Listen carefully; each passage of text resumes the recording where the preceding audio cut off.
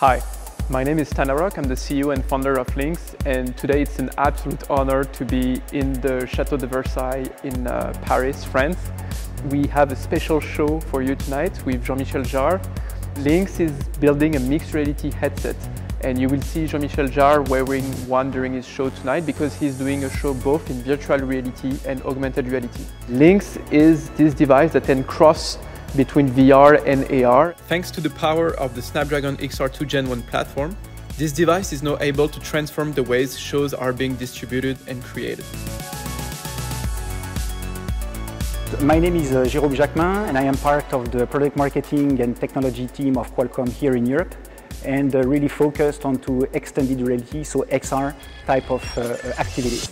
Snapdragon is a suite of semiconductor platforms dedicated to mobile applications. Mobile applications such as smartphones, tablets, but also drones, smart cameras, and extended reality devices are part of mobile applications. That means for Qualcomm, all the applications where heavy computing, such as artificial intelligence, is necessary, as well as communication capabilities.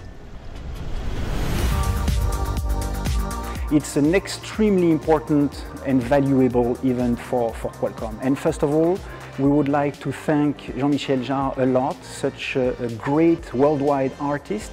Jean-Miche has always been very avant-gardist, and his productions have been full of innovation.